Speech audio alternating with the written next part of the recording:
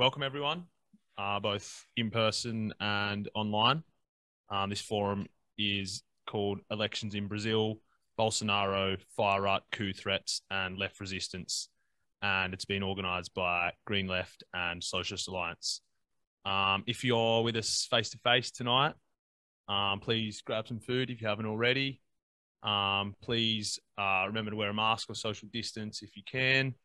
And please keep your phones on silent for the entire forum. There's toilets up the corridor.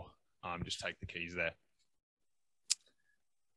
Before we start, I just want to acknowledge that we are on stolen land, Gadigal Wongal land of the Eora Nation, land that was never ceded. This always was and always will be Aboriginal land. So we've organised this forum to discuss the upcoming elections in Brazil, which are next month.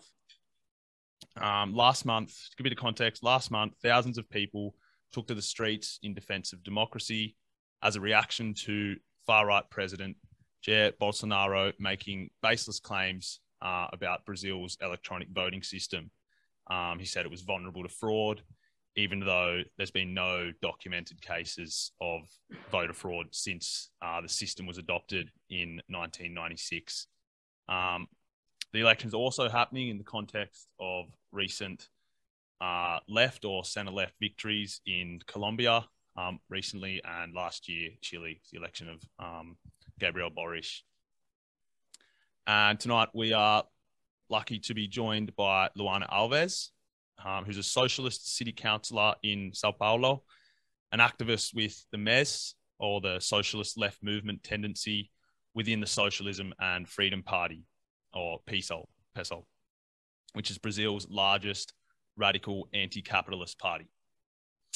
We are also joined in person by Andre Mozor, who co-founded Fruits from Brazil, which is a not-for-profit association which supports the LGBTQI plus Brazilian community in Australia. So he's based in Sydney. Fruits of Brazil won the 2022 Spirit of 78 award in Mardi Gras for their Bolsonaro OUT float.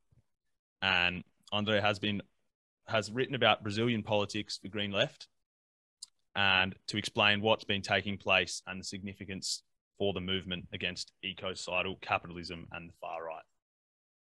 So first we're going to hear from Luana, then we'll hear from Andre and open it up for discussion. This is being recorded for Green Left. So please share it online on your social media. It's going to be on YouTube. So share it on Facebook, Instagram, whatever. So first we are going to hear from Luana when you're ready. Okay. Hello, guys. Thank you for the invitation. We can hear you loud and clear. Great. Hello. So, first of all, thank you for the invitation. Here in Brazil, it's kind of 5 and a half of the morning. We have some difference of time, but that's no problem at all. So I don't know if you want to start making some questions or if I can speak a little bit about the elections. Okay. So let me try to make a context. Here in Brazil, we are from less than a month for the elections. We are 20 days for the elections. And we are really in a very, very historical time to Brazil. Bolsonaro, he's been around for some decades. He's not a new figure in Brazil. He's been a politician for, I don't know, for 30 years. He's been a congressman for a lot of years. So he's not really new. He doesn't really represent any new movement in Brazil. But somehow he was able in the last 5 years to be the big figure of a far-right worldwide movement. He was very able to, to catch this feeling and to catch this political moment. So Bolsonaro is not only himself, he represents a lot of a far-right movement worldwide and here in Brazil.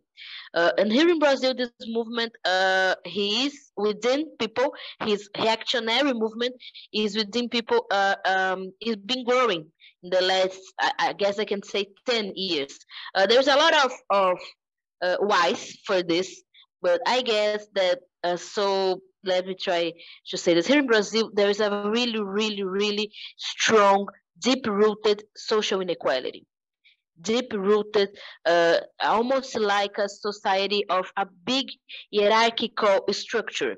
So poor people are very poor, rich people are very rich. So in the last few years in the PT government, there have been some advancements. Poor people could have a little bit of more inclusion, but not a socialist inclusion, a capitalist inclusion, but even a little bit. But this kind of this method with Brazilian hierarchical society. So this reactionary feeling really came, and some movements also, and it's kind of a backlash to our movement, to women's movement, youth movement, black movement, LGBT movement. There has been getting strength in the last few years in Brazil. And this is also a backlash in this sense. So Bolsonaro was able to catch this reactionary feeling and strengthen it. So now what we see is that in Brazil, the Bolsonaro government has not been a good government. So this is the thing. People that voted for him 4 years ago, a lot of these people don't want to vote for him again, even people that have a more conservative background, because it's a really bad government, especially because it was a neoliberalist government. There is less jobs, less salary. In the COVID pandemic, Bolsonaro had a really terrible administration. So he's a negationist, he's an anti-vax. And here in Brazil, people really believe the vaccines. So there is not really this feeling against vaccines. And Bolsonaro tried to export this to Brazil, try to export all the most backlash elements in the world to bring here. This was not really so welcome for the Brazilian people. So now what he face is that Bolsonaro is trying to create a chaos here in Brazil. He's trying to put people on the streets for riots to support him. So this is very dangerous because the left here, the more traditional left, represented by PT, there is it's not really a socialist party. PT is more like a social democratic party, more like a kind of class conciliation government. So PT is having the decision of not really hottening things up. I don't know if you guys understand this. PT is trying to calm the things down. Is trying to put people out of the streets. To just they are saying to people, that's it, we're going to defeat Bolsonaro and we're going to defend democracy by staying in our houses and just going to vote in the day of the voting. So the only one speaking about going to the streets now is Bolsonaro. So this is very dangerous, both for the elections, because the Bolsonaro sector stays more they grow more strong, and also because Bolsonaro can still defend this lie that he is the anti-systemic candidate, because this happens. Our candidate here, Lula, he's been a president for a lot of years here in Brazil in this time of some advancements for the people, but Lula is not the new candidate. It's not like he doesn't really represent the last movement that happened in Brazil in the last few years. The movement of young people on the streets for their rights, the women, the black people. So Lula, he's kind of the conciliation, and people want to vote for him, but people doesn't really stay with a fire in their hearts with Lula. I want to say that people doesn't want to go to the streets because this is not the politics of PT. So this is dangerous because Bolsonaro, he's still the guy who talks against the system for the people. This is a lie. We know this is a lie, but he still can say that He's the guy that defends freedom and radically, and he's the radical. This is really, really dangerous. Thanks, Luana. I'm sure we can get into more in the discussion. I'm sure there'll be a lot of questions and an opportunity for you to expand on that sort of nice picture, I guess, of what's going on in the lead up to elections. So what we'll do is we'll go to Andre next, and then after we'll get into discussion. Hello. In 2015, I started a work, a video to tell the Brazilian LGBTQI community here in Australia about their rights. And that time I met a girl, Nina, and we decided to open like the name, make a group, Fruits from Brazil. And in 2008, we registered as a not-profit association. And we started to do a lot of different kinds of jobs to help people and the community here. And I helped a lot of like the rally in 2008, like against Bolsonaro before the election. And we did like the International Women's Day here in Sydney. And I helped to organize to talk about Marielle. And I made some videos too about this. And I'm still working. Now I work with like Socialist Alliance here in Green Left to teach English for Brazilian students here. And I can ask some questions if you want to tell. I don't know how much, what I can say then. Should we? How about Okay, well maybe it'll work better if we just go to discussion, because then I guess it could be more of a back and forth between everyone here, you know, rather than you have to. So with discussion, if everyone could, if you want to ask a question, you know, raise your hand or indicate in the chat, and we'll, you know, run through it. But please keep your contributions to 3 minutes. I will, you know, when it gets to 3 minutes, and if you've gone over, then I will have to direct you to wind up. That goes for online and in person. And so if you'd like to ask a question, please indicate in the chat or raise your hand. If not, I've got a few questions that I'd like to ask. So Fred. Firstly, thank you to both the speakers. I've got two questions. One is a very specific one, and which is I'd be interested to know the impact both of the recent assassination attempt against Cristina Kirchner and also of the Chilean referendum in Brazil. I imagine it's had at least created some discussion, both of the potential of violence, but also the fact that the left were unsuccessful in winning their vote in Chile. And then my second question is more general, which is, I think, and Luana began to talk about it, but perhaps can go into more detail. I think it's fascinating, and it's not just a Brazilian phenomenon, but how, in particular, but not exclusively, far-right politicians, even though, as Luana said, Bolsonaro has been in government for 30 years, can still present themselves as the anti-system candidate. So literally you're the one in power, and yet somehow you're the one running against power. And that's happened in many places. So I'd be interested for Luana to say, how does the left grapple with that, particularly given there's so much pressure to support Lula, who, as you said, is very much seen as the system candidate. And then maybe also as part of that is, like, who is the Bolsonaro supporters? Because you talked a lot about, there's a lot of people who reject Bolsonaro, but he still has maybe 20, 30% of the vote. So I'm interested to know who is Bolsonaro able to get? Because I don't imagine 20, 30% of Brazilians are all far right. You know, I think there's obviously a core, but others supporting for other reasons. So I'd be interested to go into that more generally. Thanks, Fred. Maybe I'll put forward a question, and then we can go to Luana, and then Andre, if you want to respond to that. It might just be easier instead of having to go back and forth each time. But my question was, Luana, you were saying that PT sort of is this social democratic party, and that they throughout the whole process of Bolsonaro trying to, you know, get people in the streets to heat things up, as you say, whereas PT is sort of demobilizing, it seems, and trying to stop people from going to the streets, because I guess that's probably part of this quite electoralist focus.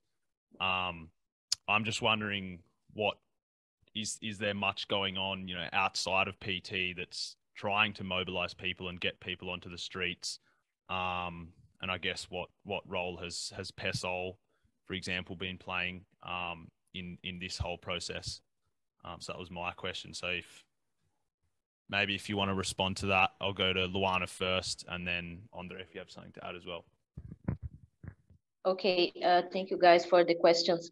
So about Cristina Kirchner, here in Brazil, it had a really, people talked a lot about this.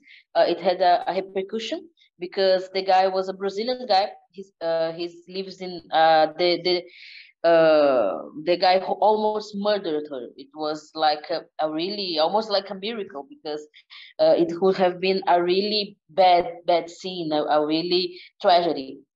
So what happened is that it really had repercussions here, because that guy was not only Brazilian, but he was a neo-Nazi. We call neo-Nazi, like a new fascist guy. There's a lot of groups of neo-Nazis here in Brazil, new faces, new Nazi people. It bugs our minds because we are in Latin America, but there is a lot of cells of young guys that they are attracted to the ideas of fascism. I guess there's a lot of explanations for that. I don't really know how to detail, but here there is a lot of these guys, and the Bolsonaro government, they exploded because Bolsonaro, he represents a voice that really has a lot of connections with the neo-Nazi movement. So this is very worrying.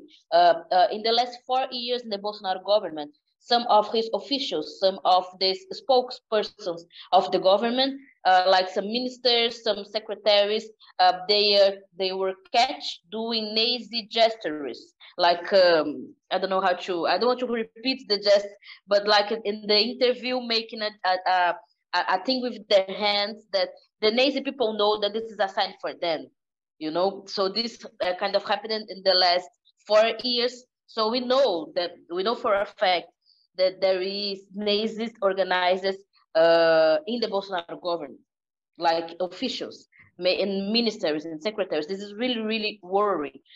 So so people know this. And also kind of put in the discussion about guns, because here Bolsonaro, one of his big propagandas is about guns. Here in Brazil, there is not. It's not like in the USA with a lot of guns culture. This didn't used to be, but now it's starting to be the Bolsonaro government. So one of his promises 4 years ago in the campaign was guns for everybody. This was a campaign promise. So he still defends this. So here in Brazil, we have this thing of gestures. So when we say about Lula, or that we are voting for Lula, we make this. There is an L.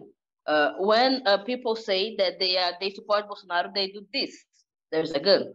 So a lot of people, like in the streets, when we try to make, we like held a pamphlet for people in the streets, like in subways and terminals of bus. Some people would try to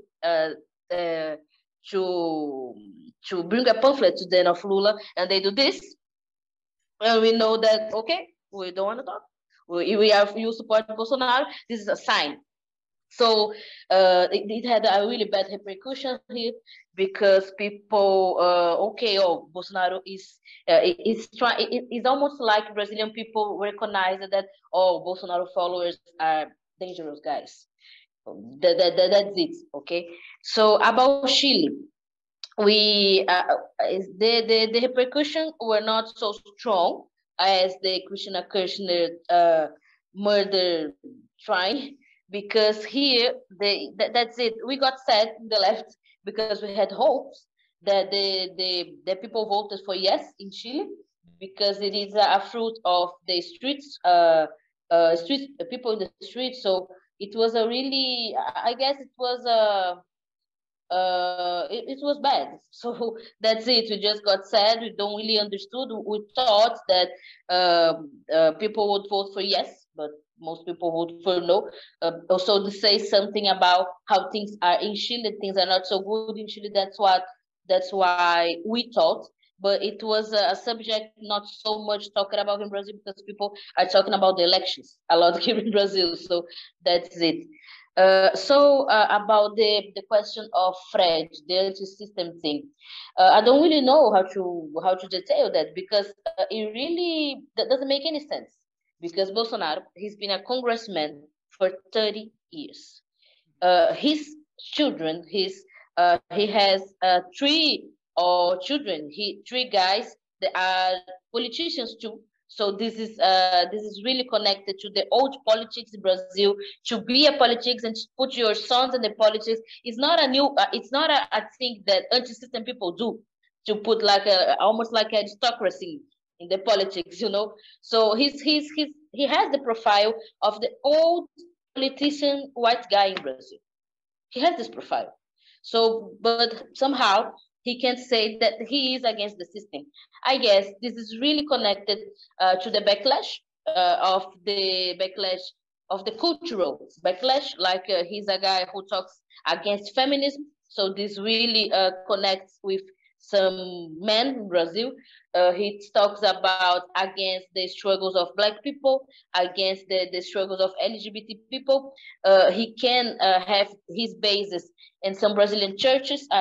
So here in Brazil, most people are Catholic. People are very religious here in Brazil, but some part of people are from evangelical churches. And these evangelical churches, some of them are radicalizing. And some of them, they really they have financial associations with Bolsonaro government, because he makes a lot of tax. How can I say that? I don't know how to say this in English. These churches are really happy with him, because he doesn't. They don't have to pay taxes in the Bolsonaro government. They can get rich. These evangelical churches. So they really defend the president, and they really have a big influence in Brazilian people, especially women. So this is very bad, because these churches say to the working women that Bolsonaro is the guy who is defending the family, the guy who is defending the children, the guy who is against the abortion, the guy who is against the, everything bad that the left does. So there is really this also head scare still happening here in Brazil. This is very strong in Brazil. The head scare in Brazil is deeply rooted in the military dictatorship that happened in 64 to the 80s, end of 80s here in Brazil.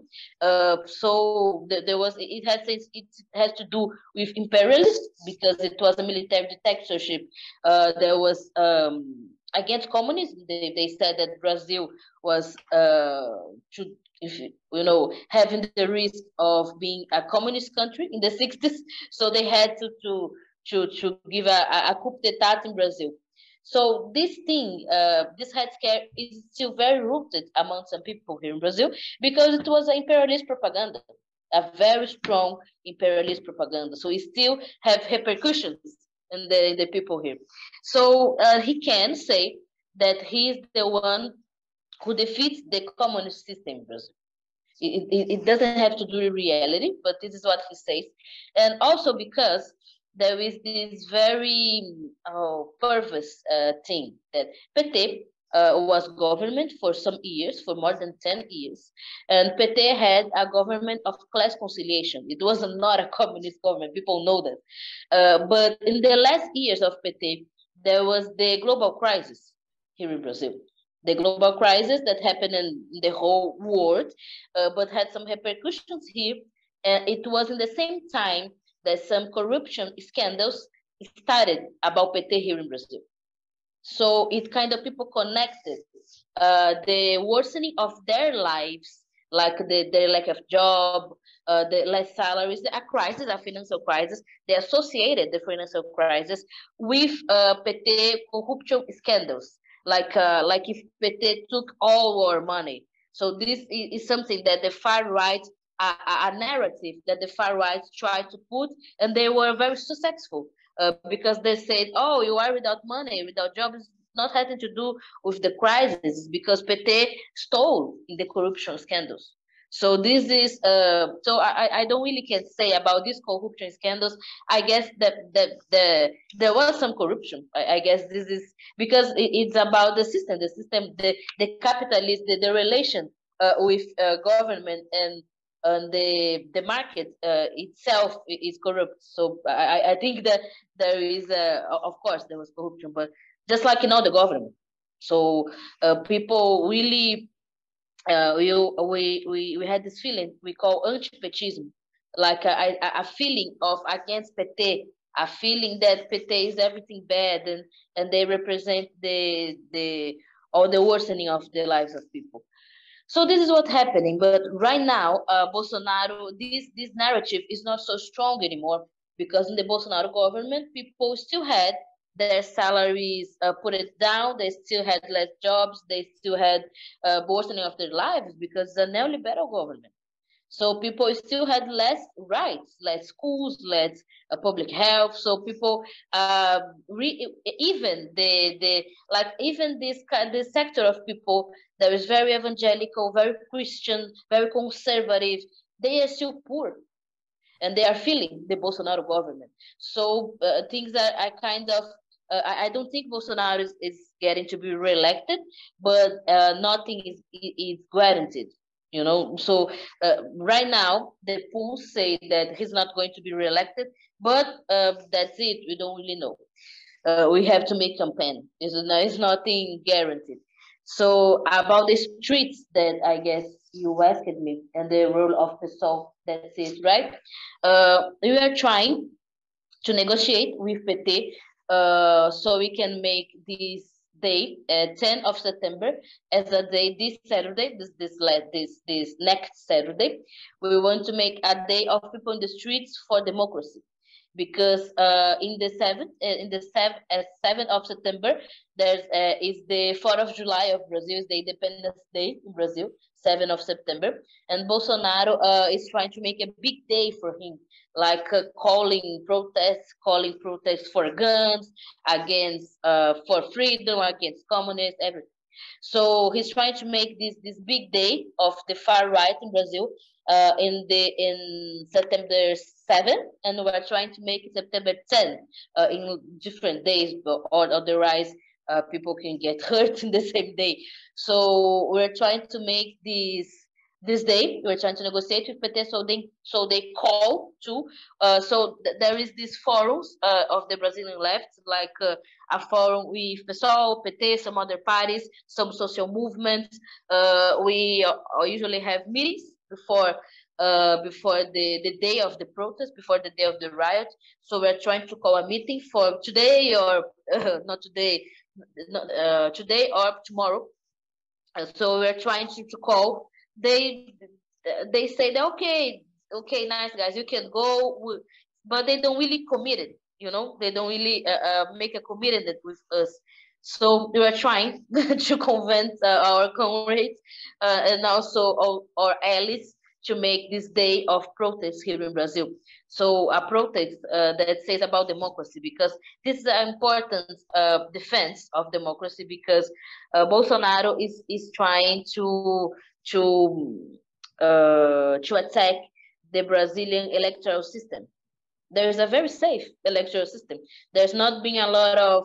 This is very good, because here in Brazil there is a lot of corruption, because it's a country led by rich men. So of course there will be a lot of corruption.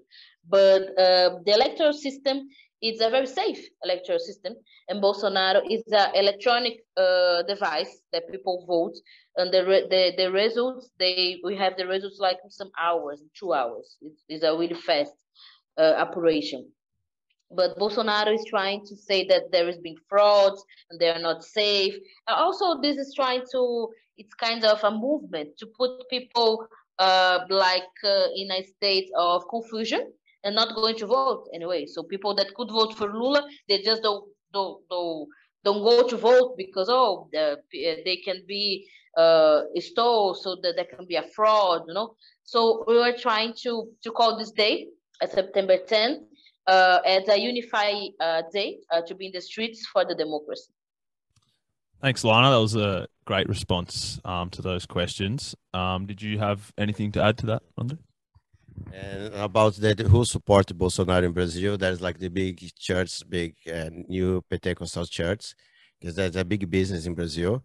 But there are also the big farms, the big agricultures, because Bolsonaro support, they put a lot of poison in the foods, and they produce a big and destroy the environment, and they burn out forests, and Bolsonaro support them, you know,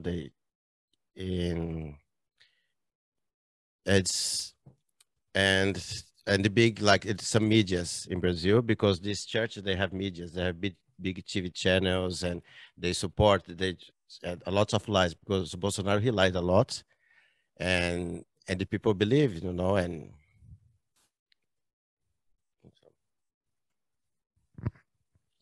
Thank you. So we've got Coral. I've got a question. I'll just bring the mic over to you. Oh, thanks very much for coming and talking to us, Luana.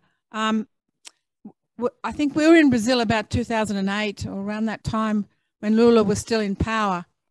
And we were really surprised that there was no sort of campaign in the streets or any sort of show of support for him. Like, it seemed totally, not apathetic, but just there was no signs of the government and what they were trying to do. I mean, we'd come from Brazil, we'd come from Venezuela, which was totally different. Like, there was always campaigns and people marching in the streets the whole time during Chavez's election. So it was sort of quite obvious to us that there didn't seem to be any of this campaigning or support around Lula and the government. That's one thing. The other thing I was wondering, what is Lula running on? What is his policy for this election?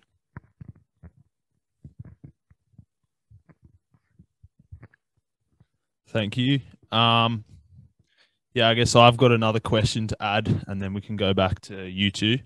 You touched on it, Andre, about the sort of the media landscape. I'm interested to know, I guess, how much support Bolsonaro receives in the media, and if that's, you know, changing now, or, you know, how much of a platform is he given, and I guess, you know, in terms of, say, misinformation coming up to the elections. I know with the referendum or the plebiscite in Chile, there was a lot of misinformation circulating in the media, a lot of fake news about what would happen if a new constitution was brought in, things that were, you know, saying that Indigenous people would take over the country and get all of the power in government, or that if the constitution was brought in, that people would be able to abort a pregnancy term at 9 months, and just like all of this clearly very fake news, but it seemed to have quite a powerful impact on,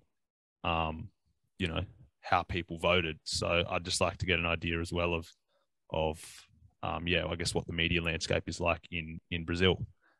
So we'll go to Luana first, and then Andre, if you want to add anything after. Okay, so let me say about fake news a little bit before answering, because I thought about saying this, but I forgot. But fake news is a really big explanation for, you know, some problems that we are having here, because some of the support of Bolsonaro has to do with fake news, and has to do with really like these bubbles of the society. So people that doesn't talk to someone like outside their churches, you know, so they don't really know about what's going on.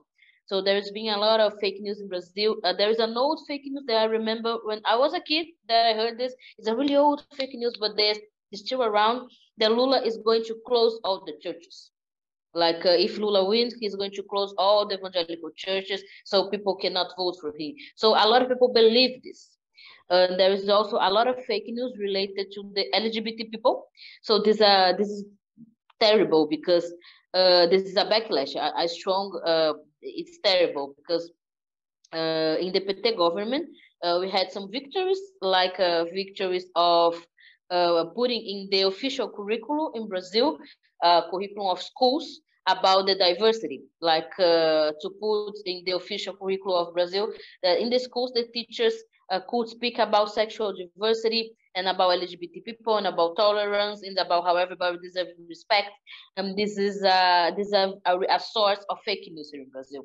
The teachers in the PT government are teaching our kids to be gay, teaching our kids that they can be a lesbian. So this is a big narrative in the churches. It's disgusting, really. But people they really believe that, and they don't want to vote because Lula is supporting the gay people and making your kids turn gay. So this is part of the fake news here in Brazil.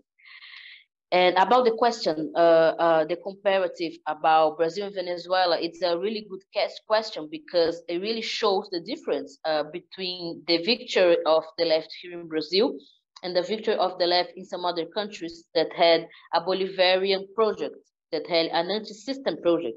Because Venezuela, just like some other countries, like Bolivia, had left government in the beginning of the 2000 years. And this government, they had a commitment with a different project of society, like Evo Morales had, like Venezuela started to have. So what happened is that here in Brazil, the left who won took steps to make a class conciliation. And this means to have less propaganda of yourself, to have less, I don't want to say propaganda in a bad way, but they don't really talk about the government a lot, because they don't put the government stops to put themselves as a different project. They start to put themselves like managing the system. It's not anti-system. It's like managing the system so the system can be less bad to poor people. This is what PT represents, in my opinion. So they are not going to be like in Venezuela. They are not going to say about the government to keep people mobilized. They don't want to keep people mobilized. This is bad because the good thing is that people do not be mobilized, to just work and go on with their lives and not participating of political movements. So it's a really good comparison because it really shows the difference here. And this class conciliation politics, it really was bad even for our neighbors.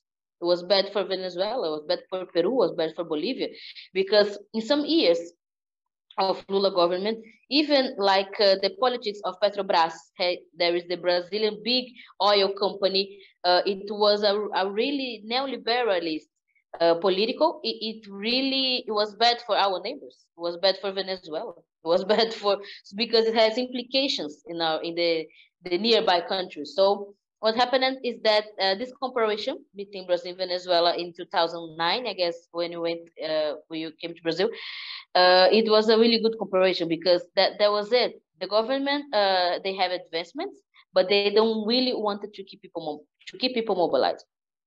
To say about the government in the streets, no. Thanks, Luana.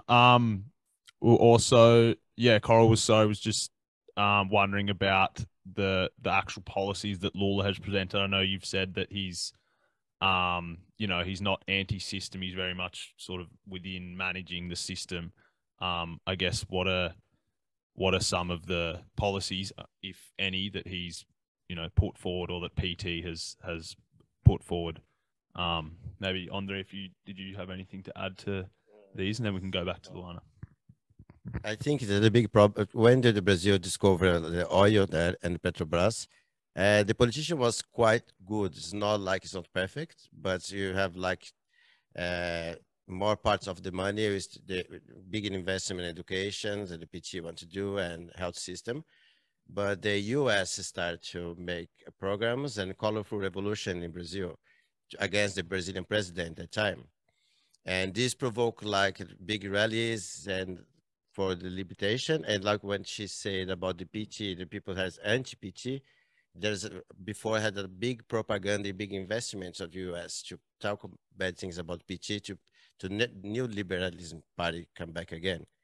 Because Dilma, the ex-president of Brazil, she was supposed to make like the new liberal party in Brazil.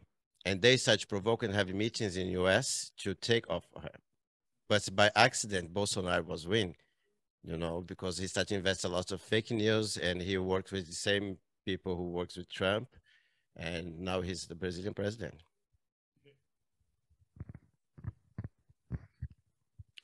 Thank you. I'll go back to you, Luana, if you wanted to respond to the previous question. Okay, yeah. So I really agree with our comrade about the propaganda that came from US, especially in the Brazilian press, in the Brazilian media.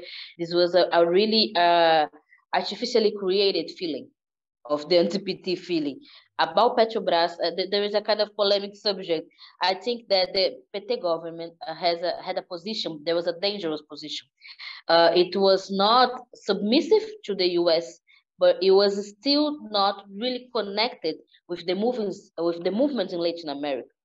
So it was kind of a hybrid position, like in the middle of the way. So it really put the own PT government in a really bad position. But even if PT had a more radical position, economical radical position, to be like associated with the radical governments of Venezuela and Bolivia and Peru, they were going to be attacked. How they were attacked anyway. So what happened is that really Brazilian people were bombarded with a lot of really imperialist propaganda in the last years of PT. It was visible that was a movement. So what happened is that some protests happening in 2030 here in Brazil, very led by young people, with one like in the big cities of Brazil, 2013, we call this Junho de 2013 to 30 June, where a lot of riots erupted here in Brazil.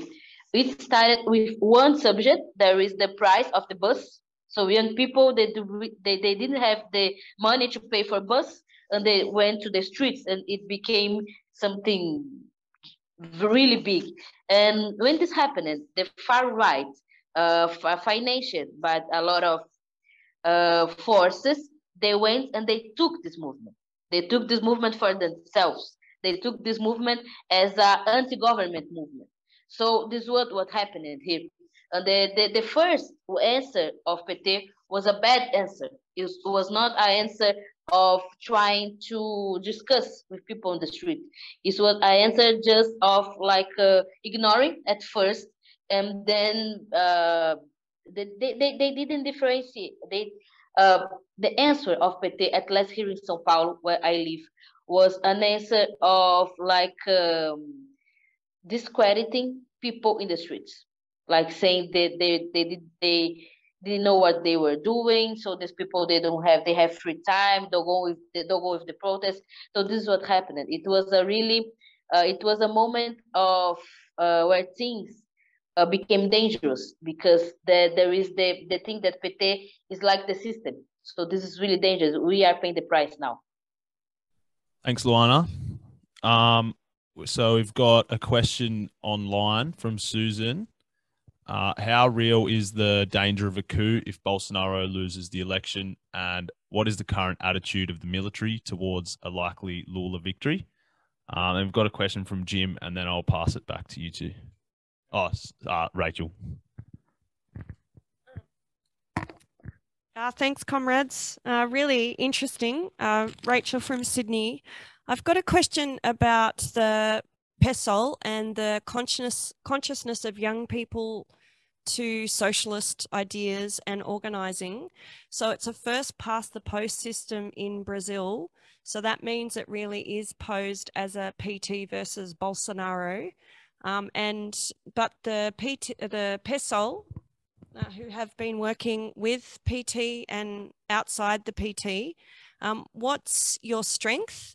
How many MPs and councillors do you have? And what movements are you helping to lead? And the final question is, what's the strength of the unions Are they independent of the PT, or are they tied very much to social democracy?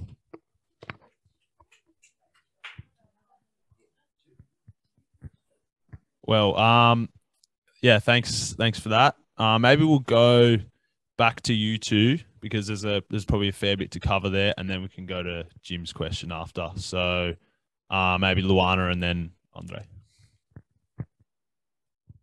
Okay, so about the possibility of coup, I think the risk is real. I don't think it's impossible to happen, because the military really support Bolsonaro. The military, they have a really conservative background.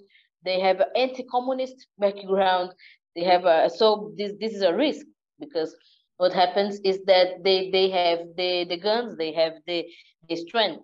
But I don't think it's going to happen. I think it's more possible that they can make some, they can create problems. Like in the day of, I think Lula is going to win. We hope, we are working for this. But I think that in the day, like, I think something like what happened in the capital in the USA can happen here in Brazil.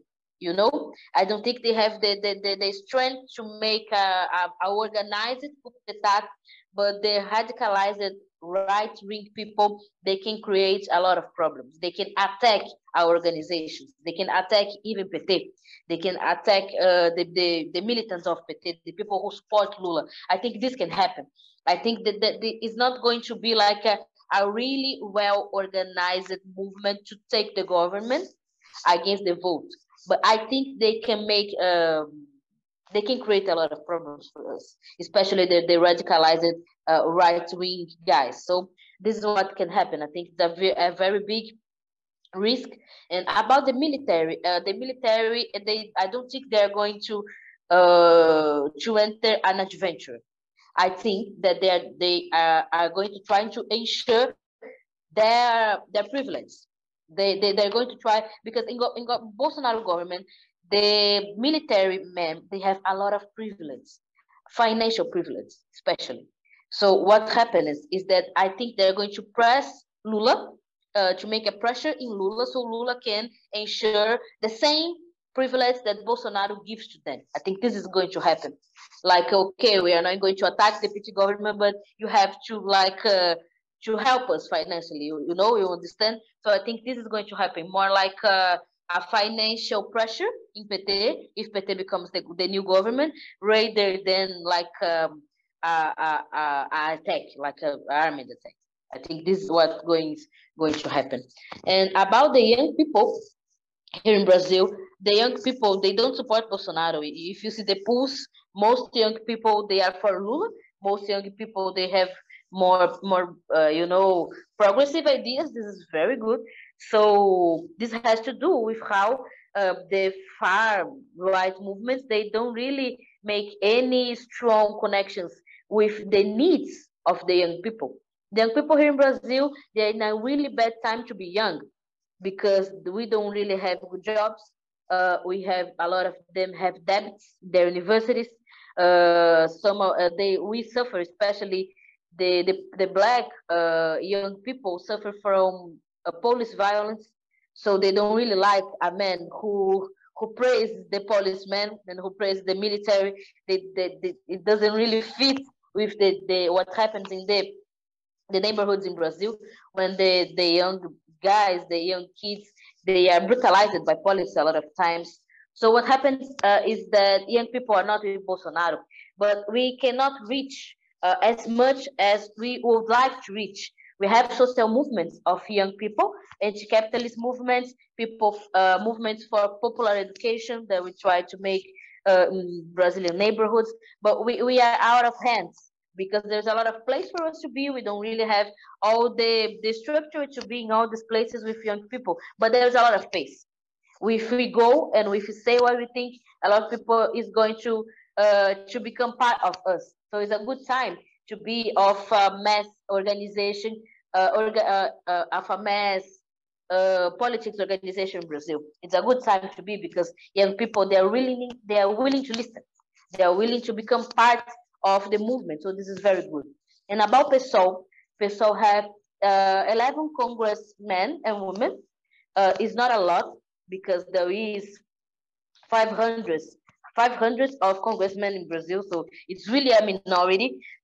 PSOL have some work in unions, and PSOL have some work in universities and in some social movements, like homeless movement. It's a movement very strong here in Brazil, people that doesn't have homes in the cities. So PSOL has a kind of, is rooted in these movements. We have militants of PSOL in a lot of unions, like unions of transportation workers. So this is very important for us because like here in Sao Paulo, there is the subway. And it's a really system, a transportation system. And there is this union of the workers of subway. And we have a lot of militants of PSOL there. So this is very important because if something happens, we can be part of paralyzation of the city. Because if these people stops, all the city stops. So this is what we do. Right now, PSOL is supporting Lula in the first round because Lula, even though we know what Lula represents in terms of class conciliation, we know that Lula is the only one who can defeat Bolsonaro in the elections. So we are with Lula, and because this is the first need. The first need is to take Bolsonaro off. The first thing that we have to fight is to defeat Bolsonaro as a president. We know that Bolsonarism is not going to disappear. Like this far right movement in the society is not going to disappear, but it's going to be very great if they doesn't have the president. So we are going the campaigns. We do a street campaign, like talking to people in the streets.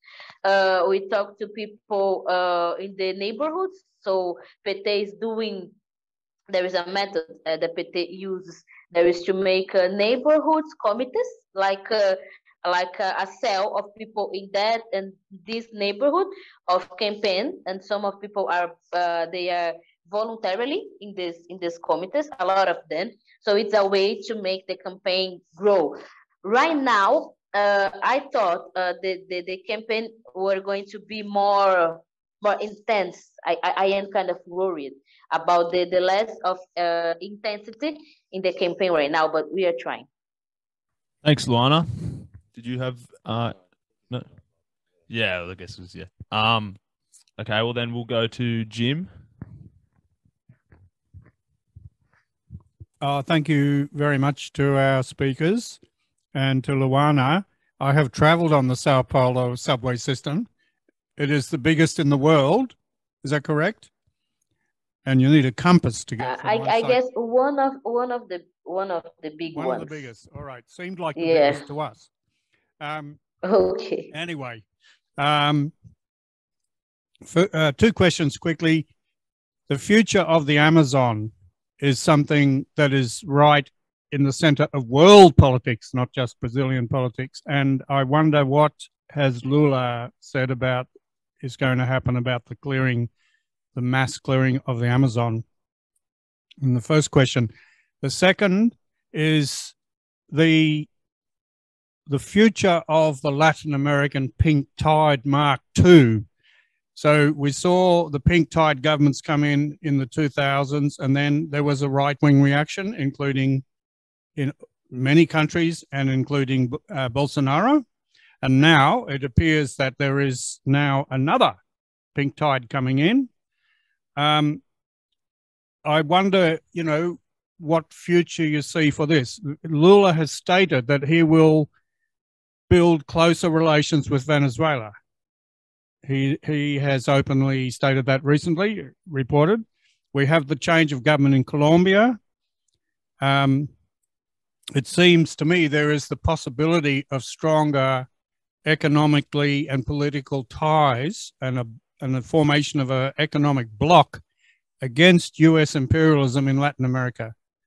I wonder, what possibility you think that might happen, given, as we understand, the limitations of Lula, but whether on the second time round, he will feel the need to ally himself with the other Latin American countries left of center to build a as sort of a barrier against United States imperialism, which also relates to the question of military coups and political coups. So 2 questions. Thank you.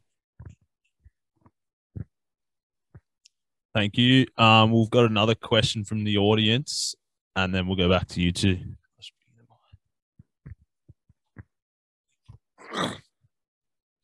Hi, Comrade Khalid from Sydney. My question is about the what we call it, the devil conflicts in church, when they tag socialists as they are like gay and they are devil. And I don't know, like these things, like I heard about it in too many different countries. And especially in country like following the Catholic Church, like in Brazil, and they cannot see what the liberal parties doing and changing the religion of people to be not Catholic, to be Protestant or other things linked with the American, where the American is playing this game. So if they feel like the socialist is devil, is the liberal not doing devil things by changing the people's religion? Thank you. Thank you. So we'll go to Luana. Okay, so about Amazon, Lula he's saying in his speech about stopping deforestation. This is very important of him to say publicly, to say that his future government is going to put an end in the deforestation that's happening right now in Amazon. But we know that there is limits to this, because in the last governments, PT had to make agreements with the agribusiness sector, because the agribusiness sectors, they go for Amazon. They want more land and more land and more land, because they are not producing food, really. They produce commodities to sell, like for the Asia especially, and Europe. So what happens is that Lula is saying that he's not going to defeat agribusiness. He's going to be a friend of agribusiness and to be a friend of Amazon. This is what he's saying right now. I don't really know, but we hope that at last in the speech, he's going to make some commitments. This is important to us, because there is 2 kinds of deforestation in Amazon, the legal and the illegal. Both are dangerous for us. But I guess what can happen is that Lula is going to try, the PT government is going to try to attack, to defeat the illegal deforestation.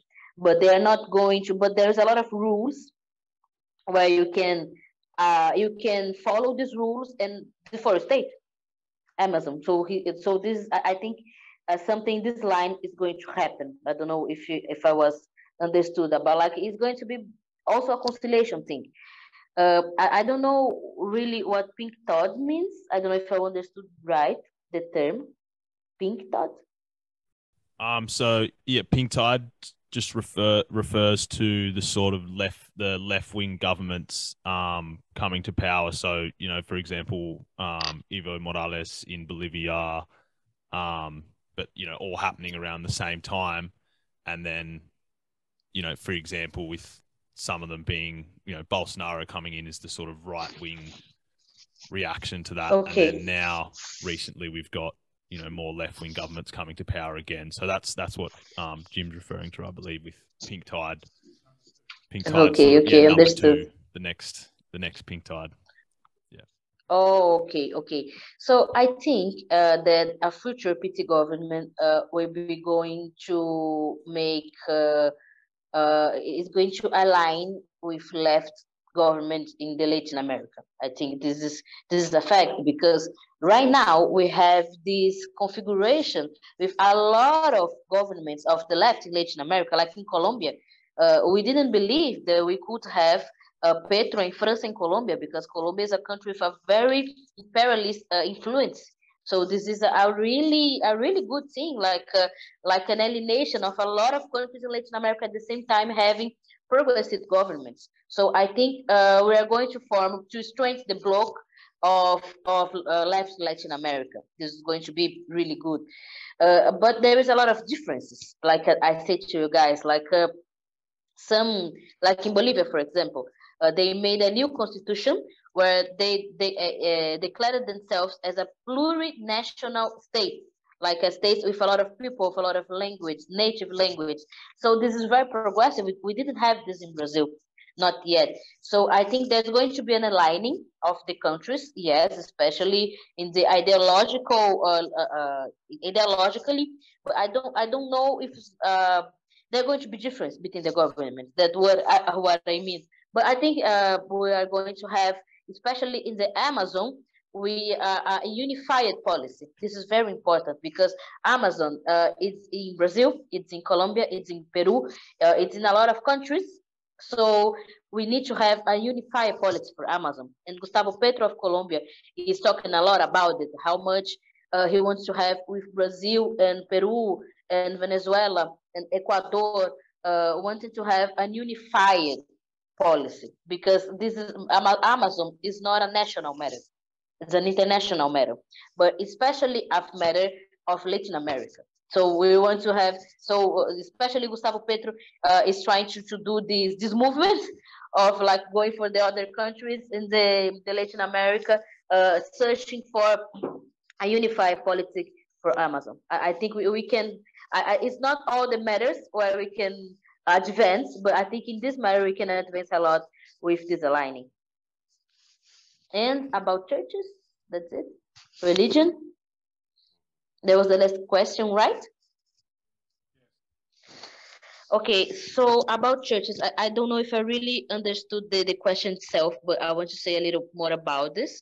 In a lot of countries, we see that people are really influenced by their religious leaders. I think this happens more when financial crises are happening. Unless I see this in Brazil, because people, they are really in a struggle here.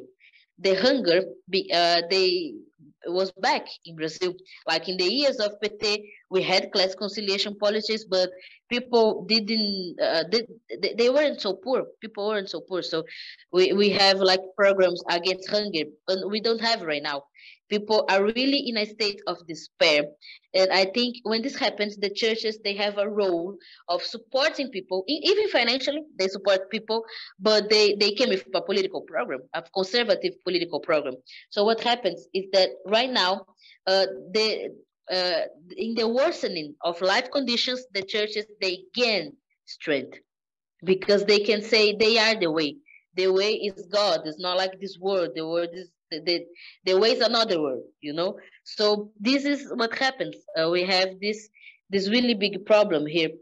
But I think young people, they have a more critical approach in religion. Young people, they are not anti-religion, but they have a more critical approach. They don't think that religion could be all of their lives, as part of their spirituality, but don't have to dominate their lives. So I see this a lot in young people in Brazil. Thanks, Luana. We've got another question from the audience. I was just going to ask Andre, what is the size of the Brazilian population in Sydney or in Australia, and what is their makeup? Is it left or right, the majority? And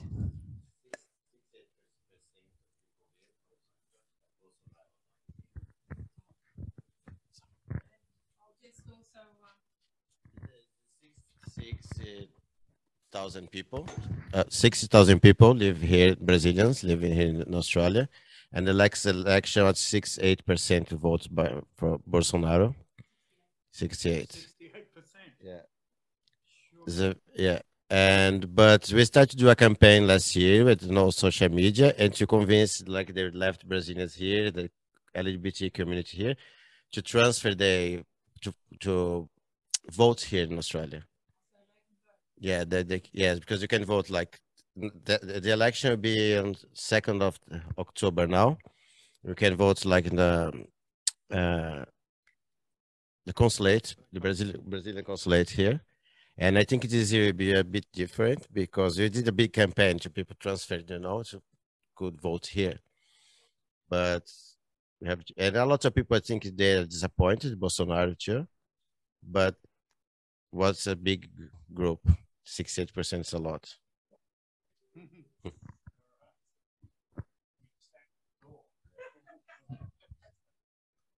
Thanks. Thanks to both of you.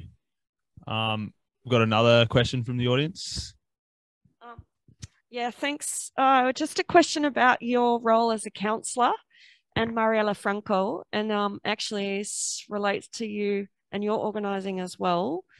Andre, Marielle Franco was murdered in 2018, I think, and she was a councillor, a very out lesbian councillor, and rallies against the murder, which was probably by Bolsonaro's cousin or brother-in-law, or certainly very close to Bolsonaro. Rallies against her murder and feminist rallies since have had really big pictures of Marielle. She was probably the most famous PSOL councillor, but she was in a different city. And so I'm wondering now, because there's so many PSOL councillors, first of all, what do you do in your role? And then what do other PSOL councillors do? And there hasn't been such a threat against a PSOL leader since, but, you know, is the threat still there? Thank you. We'll go to Luana first and then Andre. Okay, thank you for your question. It still hurts to talk about Marielle. We have this pain sting in our chests because Marielle was one of the founders of PSOL. She was a very strong militant, a very influential militant for all the country. So it's still a pain for a lot of us. Marielle was a councilwoman in Rio de Janeiro. I am a councilwoman in Sao Paulo. Marielle, she was like a big organizer of the working class. That's what she was, of the poor people, of the Black people. And that's why she was murdered, because she was a very powerful voice, a very powerful strength in defending people and doing people to be in the struggle. So it's not only like she was the one fighting for people. She used to bring people to the fight. So this is very dangerous. Marielle was killed by the militia. It's a paramilitary group where Bolsonaro is rooted. There is paramilitary forces. There's a lot of them in Brazil. We call them militia. And there is especially in Rio de Janeiro, where Bolsonaro came from too. So what happens is that the militia is formed by cops, by a lot of police officers, of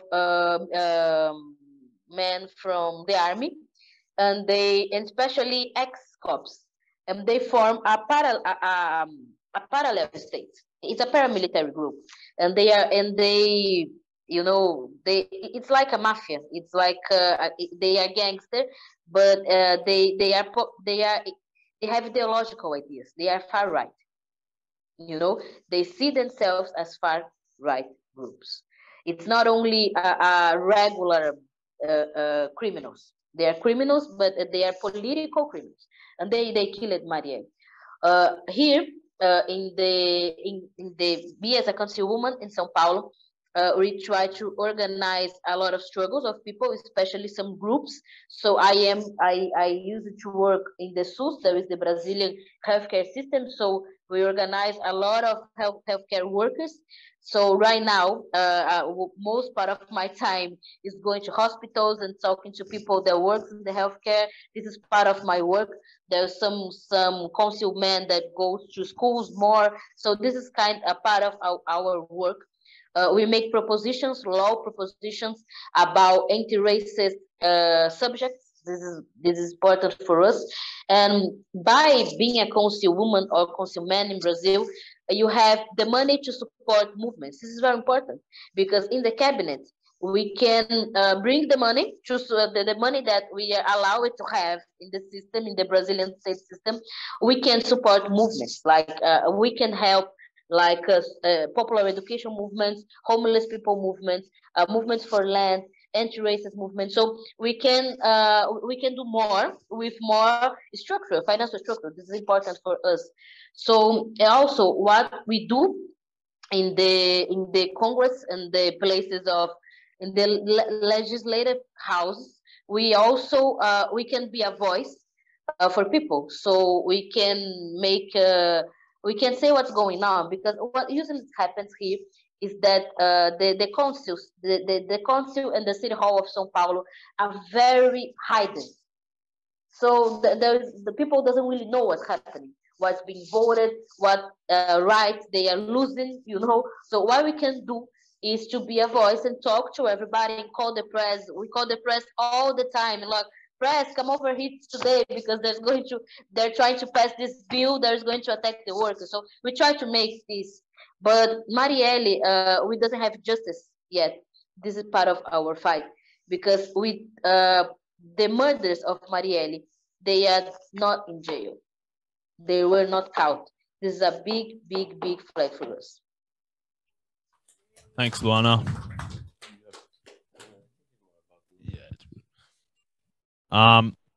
Thanks so much for that. We've got a question online now. Can you please share your insights into what may change with Brazil's relationship and foreign policy toward the other BRICS nations and their respective leaders?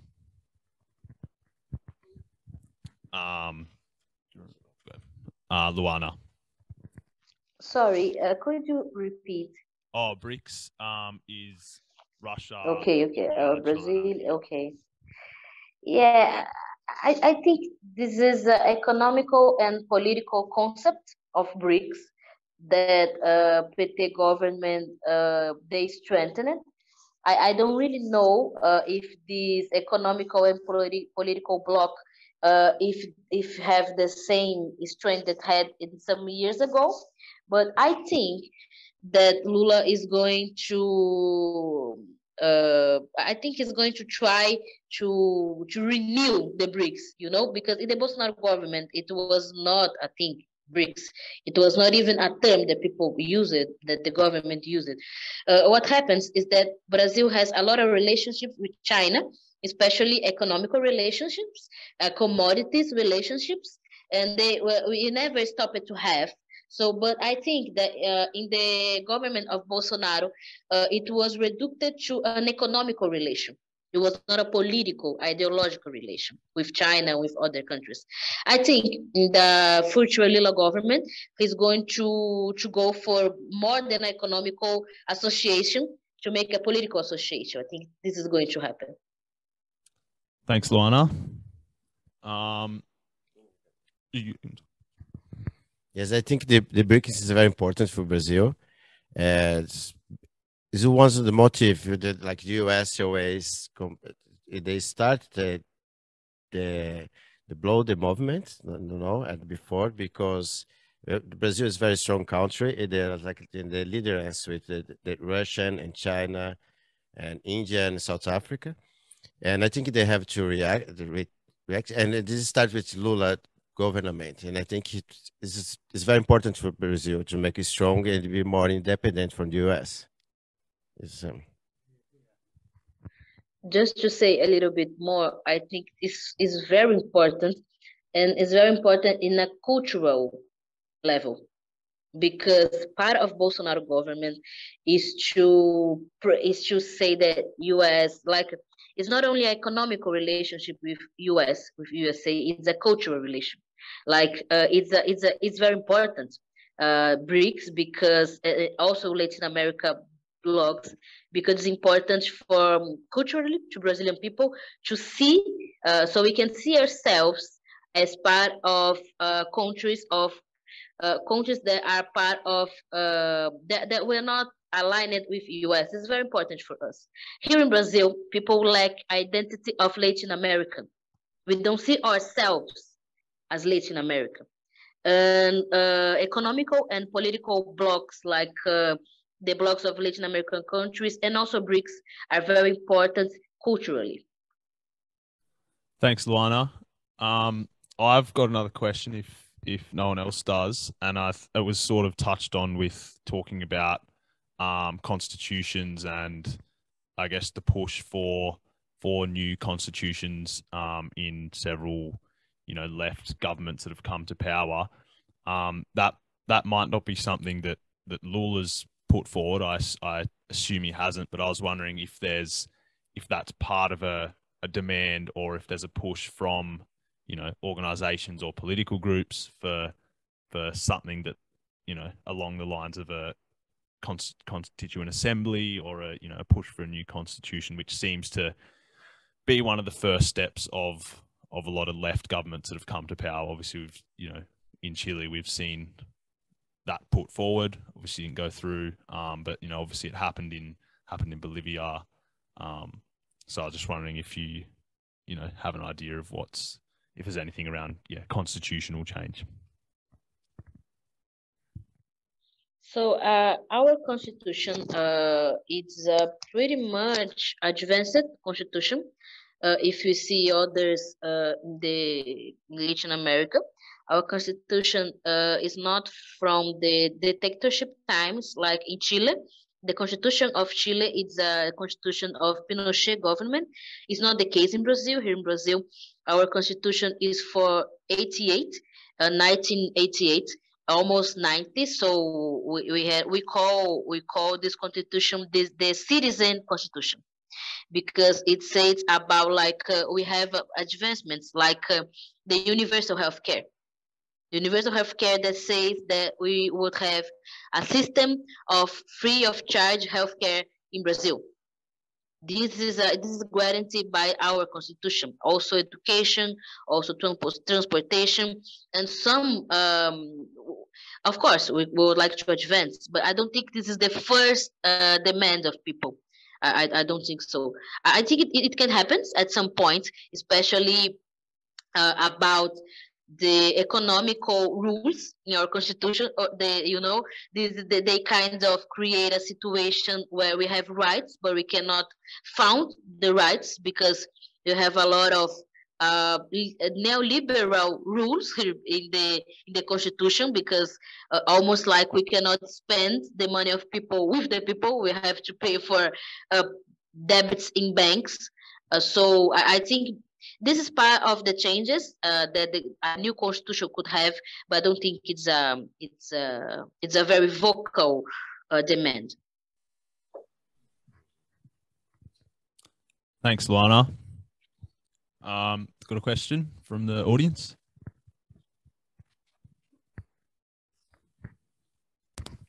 I was wondering, with the army, how would the army cope with a progressive government in Brasilia? How would the relationship be, the Brazilian army and the progressive government, do you think?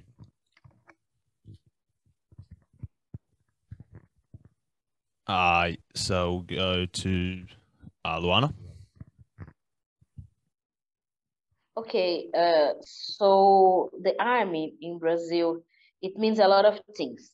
We have like the high officials and the not so high officials. It has differences.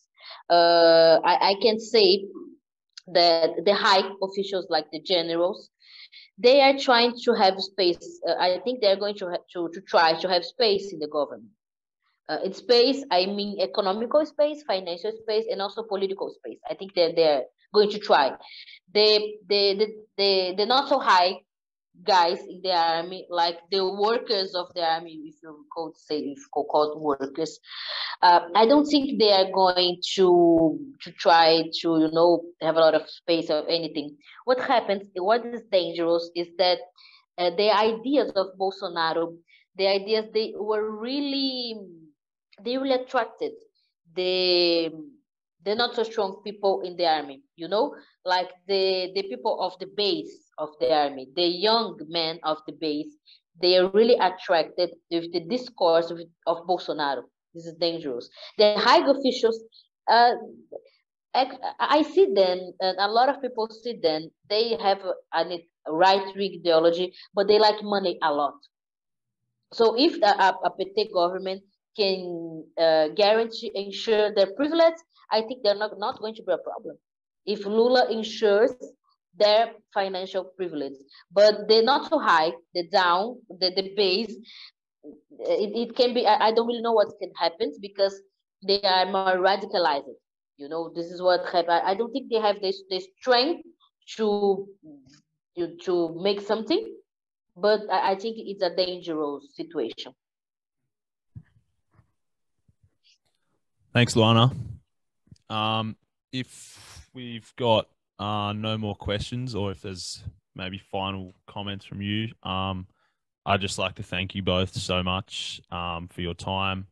We really appreciate you, taking time out to answer our questions and give us an update.